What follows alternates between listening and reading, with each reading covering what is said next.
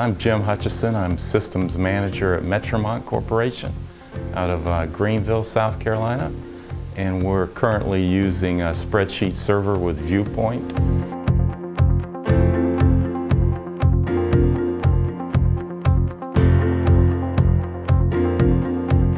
I think the biggest thing is that we wanted something in a program our users would be familiar and comfortable with.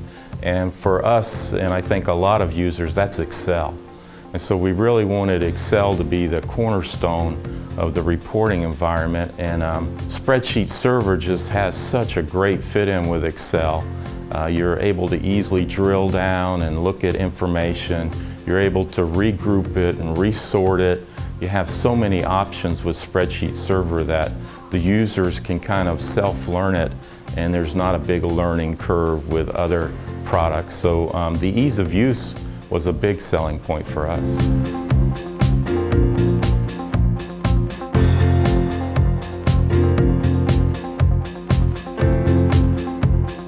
We have a product that we use for our manufacturing process, and it's called Concrete Vision.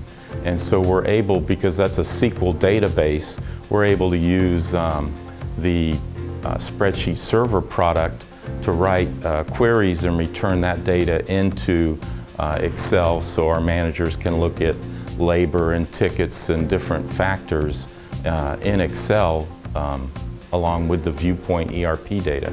That and time and attendance, we're also looking at our hours and how we're doing against budget. So that is being used by Spreadsheet Server too.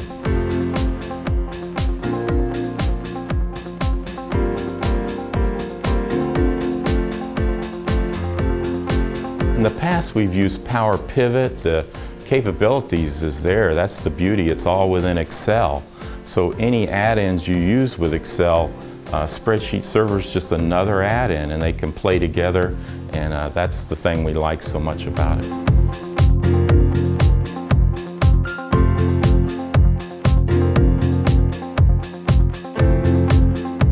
It's amazing when the managers out in the field can drill down into their own information, and then they're able to take action on that. So the day that they're looking at the report, they can drill down and see, you know, where the invoice was that created the problem and deal with it right then, instead of getting a paper report and then looking through it and then making notes and forgetting about dealing with it.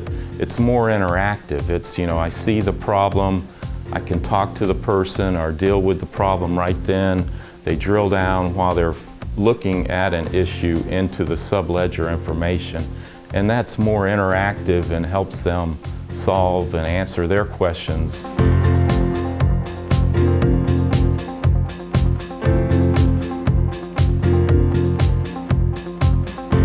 We had a financial analyst kind of set up a dashboard for us. And it's basically a spreadsheet with a lot of different graphs showing you know, how much we have poured in concrete a month to date, and how much we've got cash coming in and the outflow of cash.